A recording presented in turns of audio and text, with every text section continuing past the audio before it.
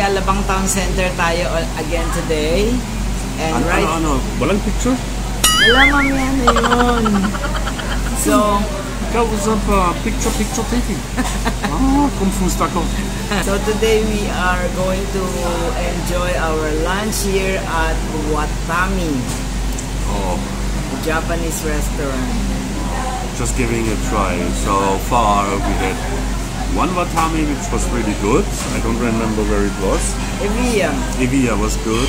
Then we had one WATAMI where we were very disappointed because unfriendly stuff, crazy music inside, and the food was okay.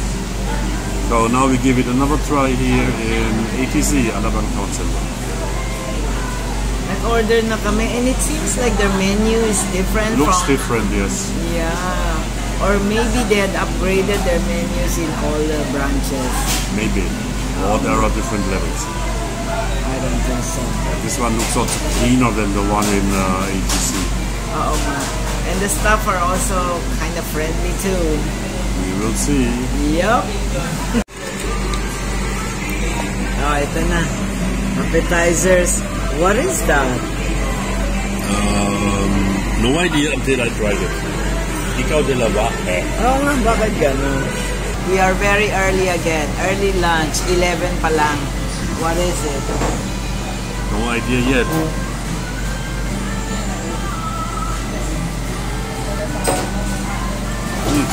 Still no idea.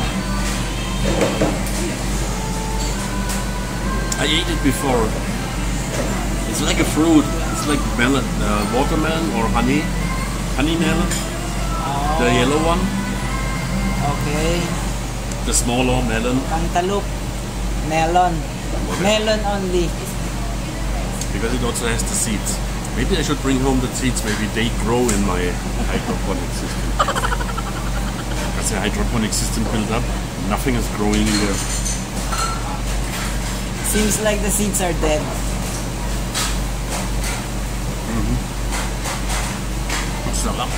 Ano kaya yun? I think we're gonna have to ask the girl what it is. It is watermelon, like watermelon, but the yellow type. I wanna be sure. Still eatable and sarap. Sige nga, testing nga natin. Okay, the controversial vegetable in question is, according to the girl, cucumber. I don't think she knows what she's telling us. I think it's cucumber. It has the same seeds. Watermelon melon has the same seeds either. Pero cucumber yan. Still tastes melon. Pinagpipilitan. Makulit ako. Nga, makulit ka. Ayan toge and whatever they call this. Gutom na kami. Dito muna sa appetizer. Actually, with the hunger I felt, I don't need anything to perk up my appetite. Not to perk up your appetite, it's to make your stomach be impatient until the food comes. You mean to appease the hunger a little bit? Yan. Ano ba yan? Ubus na agad? Can I have a refill? I think I like the ambience in Evia better than here, more than here. Yeah, Evia is more open because it's open to the main wall. And it's quieter. Yeah. At least the music here is normal. It's not but don't get me wrong, the ambience here is good also.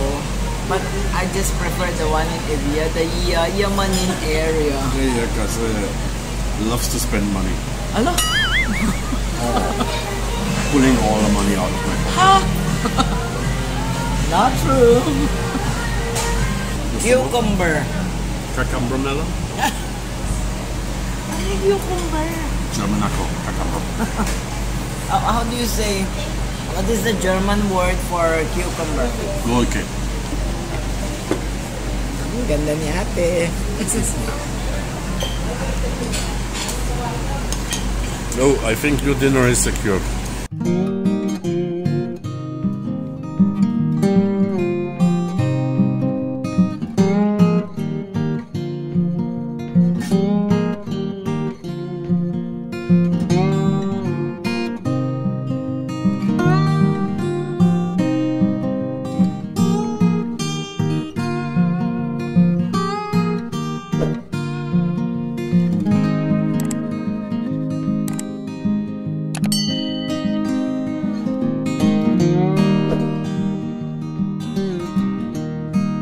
it's time to try WATAMI's mackerel.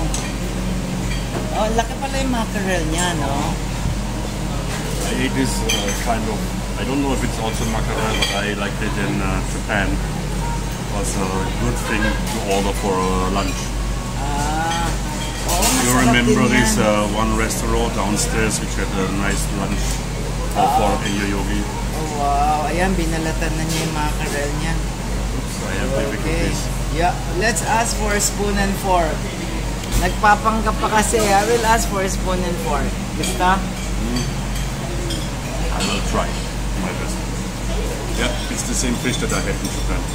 Oh, siyempre mackerel yan eh. The one that is used also to make sardines.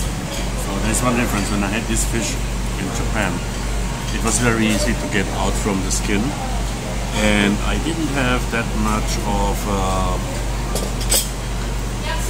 what is it? Bones? Yeah, fish bones. Oh, be careful. But the taste is good. Don't get me wrong, the taste is good. Ako naman in order ko chicken katsudon. But this one looks like pork. I will have to see. Oo. At dahil mahinang kumain si Lola, ayan, separate ko lang sa bowl. Nag-order kami ng extra miso soup para hindi naman siya dry na dry. Then nag-ask ako ng spoon and fork, so they gave us 2 pairs. Well, now it's 1.5 because you throw one under the table. It was an accident. Nalaglag tapos nag-clink-clink-clank-clank na, so noisy.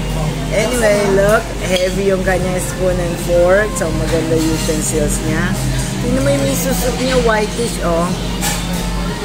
Tingnan naman natin.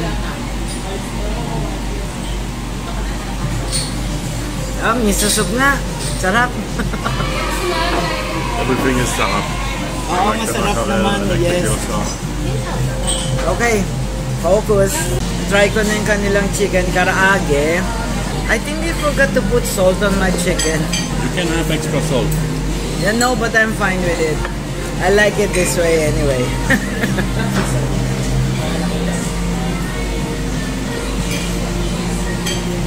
So far, so good naman. Happy naman ako. Let me try their gyoza. Is this anghang? Hindi.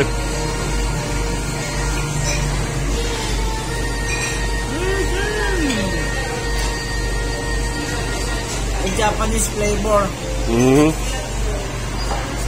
Dip ng dip. Siyempre, sarap eh. Until there is no more dip. Honest opinion, I just tried this mackerel over here. Malangsa. And also, it was a little bit tough, which suggests that probably it was overcooked a little.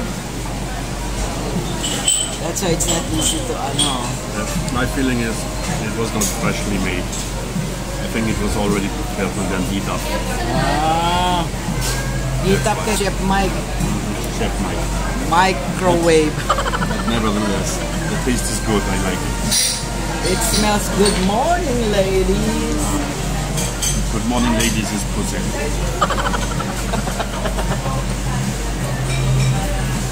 Anyway, we are very hungry right now. We will eat anything placed in front of us, as long as it's edible. What we can say right now is, from the 3 watamis we tried, the best one is still in Evia. Oo nga. So, there you go, The Evia branch is the best. Don't get me wrong, it's good here. Ang laki yung bowl nila Cannot finish. Half lang. I can only eat half. Maraming kanin, konti ulam. Siyempre! Right now, I cannot eat a lot of rice. Sa kanya, ubos na. Sinimot, parang kinain ni Kuting. Ano yan? Rice? Oh, boy, surprise, Ikaw. Gusto mo? Put it there. No. Yeah, what's with your soup? You didn't finish. Saan? Ayaw nga, no? Sayang ito, 75 pesos. Wala na, base na yan eh. One cup of cardine, 75 peso din. Ah, ganyan? Oh, that means on the market that is worth 1.5 kilogram. Oo nga, tama. Of the rice that we're getting, ano? 1.5 kilo of that. But I'm happy with the food, I like it. Okay. And the staff really friendly naman. Always serving you with a smile. Ayun. Kami ay ready na to go. I mean, no, not to go yet. We still have to pay. Bayad muna kami and then mag-grocery kami as usual. Tumadami na rin yung tao. Kasi tanghali na. Di ba? Dami ng tao, honey. Place is getting crowded. Now that people are eating, it's a good time to go supermarket. So that the queue is shorter, hopefully. So overall naman, I would say I'll give it 8 out of 10. 9 out of 10. Really? I like the mackerel. Okay. I mean, as we said, it's a little bit overcooked, but the taste is there. It's really good. Reminded me of old times in Japan. Thank you. Okay. Bill na lang, ano? Impatient naman. Oo, siya. Excited ako to do anything eh. To pay, to go to supermarket, to eat. Ano, susunod. Yosin. Watami homin. Don't put it there because there is... walang wet. Yeah, here is soy sauce.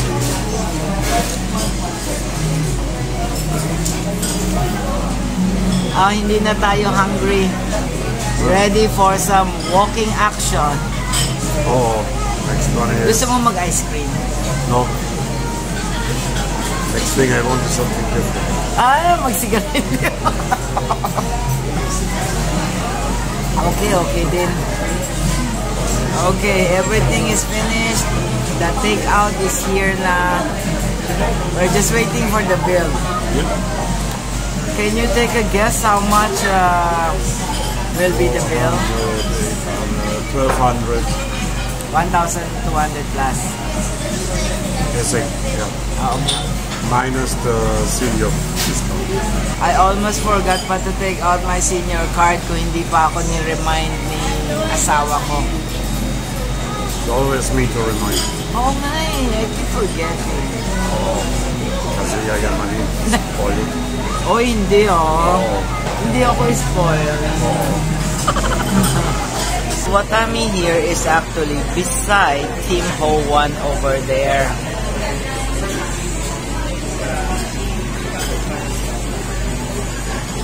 So the senior discount pala was applied to my food. No? 130 pesos discount. Only? At least here you can see a number when the discount is there. When you go to the supermarket, it's 25 centavos, 3 pesos. So we ended up with around 1,300 plus. Which is okay. Masarap naman din yung food. Chicken nila tender. Tapos nagustuhan naman ng asawa ko yung mackerel nila. So everyone is happy.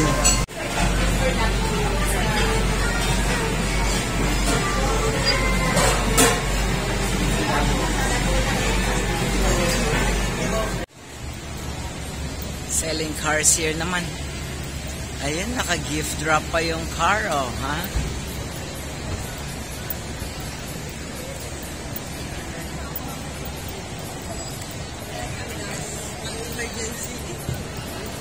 Dotonbori, we're supposed to try that. I forgot again.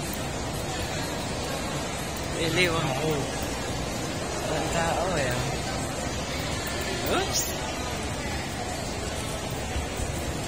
Ang init talaga today. So, we're not walking under the heat of the sun anyway. Not Dito yet. tayo sa shaded area. Not yet. Wait for the sun to come. Oo nga, ito na, Wait ito for na. it, wait for it. I'm melting! melting! Oh, init nga. Especially it's almost lunchtime. So, talagang mainit na. Dito tayo. This is the direction where we usually go for Yossi.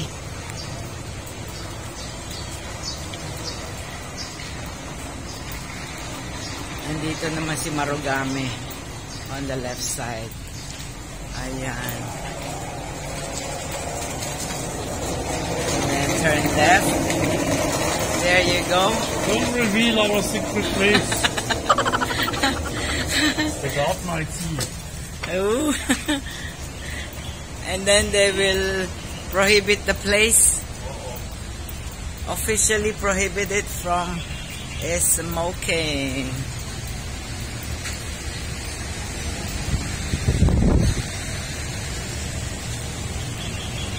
Sa likod tayo ng mga restaurants. Oh, ito init. Mga exhaust ng aircon nila. Baho? Ano ba yan? Baho? Panghe? Ano ba yan?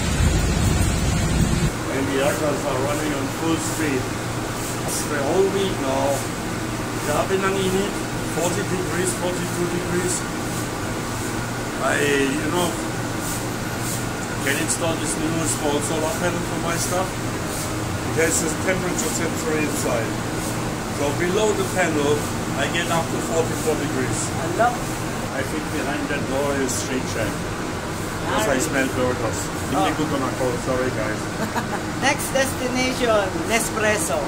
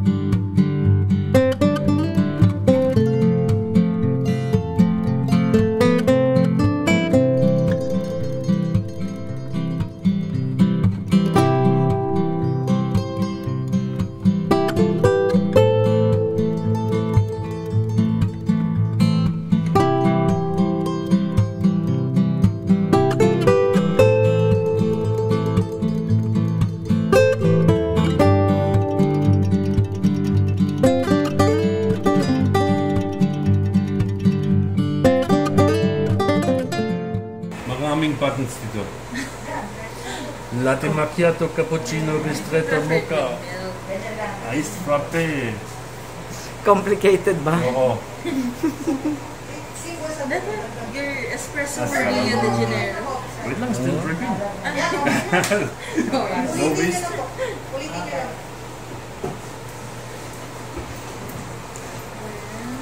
So what flavor is that? It's the Rio as espresso. Rio de Janeiro. Let's see, after drinking you can speak Brazilian. Brazilian Spanish. Brazilian, they speak Portuguese. Portuguese? Portuguese ako. Portuguese. Uy, nakakatuwa naman. So we were at the Nespresso shop. And there were several customers. One was with family. Tapos sabi sa akin ni Sir, I saw your vlog. I'm actually one of your subscribers. Oh, it's so... Okay. Thank you. Oo, so touching talaga. Thank you. And all along, I thought I'm making really boring videos. Well, for me, doing these videos is actually to document, instead of just pictures, the document ko yung mga activities namin during that period of time with videos. Memories. Yun lang naman. Yes, our memories. So, okay, Nespresso thing is done. We are now heading to Metro. Metro supermarket. passing by the Japan Home Center on the way. As usually, they will not have what we are looking for, which is a glass container, glass food container. So okay, first thing first, mag-supermarket na kami. Hindi. First thing, Japan Home. Ayun. Kasi shortcut na. First, next destination is Japan Home. Okay, you lost all our viewers. The things that we're looking for sa Japan Home Center, puro out of stock eh. We're looking for a glass food container and... Yeah, and what was the other one? Oh, wasabi crackers. Oo, yung wasabi crackers, wala rin eh. I was not really expecting it. I just wanted to go there and have some chit-chat. Daldalera. Tokatif. Tokatif. Yeah, ikaw. Tokatif. Ako, hindi. So, okay. After that Japan Home Center, we are now heading to the supermarket. Ayun, supermarket, sigurado may stock na yung mga bibili namin. Dami ng tao rito ah.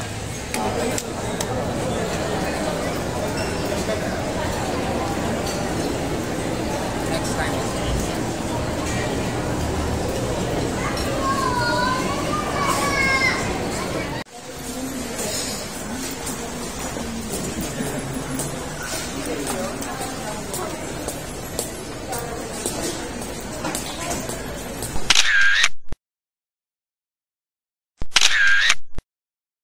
Yun, galing lang kami dyan, no?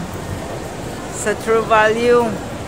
Because my asawa needs the... What is this? A double adhesive?